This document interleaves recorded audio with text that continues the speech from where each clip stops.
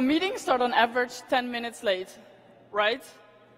And how annoying is this? So let me show you the product. Not anymore. Let me show you the product.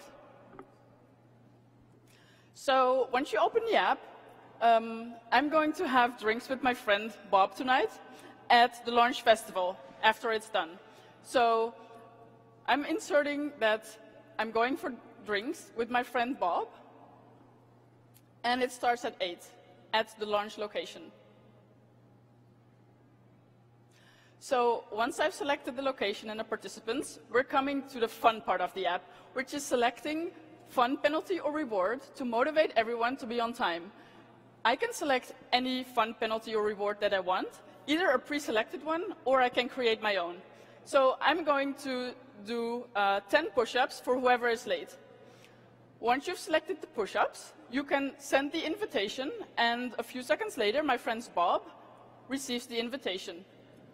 So he selects that he's going, and this is a very handy part for whoever doesn't know where the launch festival is, because in one invitation, you see every detail you need to know to get there on time. So now it's almost time to go, and you receive a push notification that tells you that it's time to leave. Once everyone has gone and is on their way, you'll receive an overview of how long it will take exactly for everyone to arrive.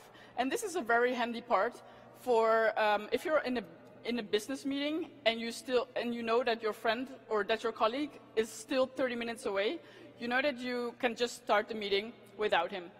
If you're in a private setting, so you're going for dinner and your friend is going to be 30 minutes late, you will know that you can just start ordering.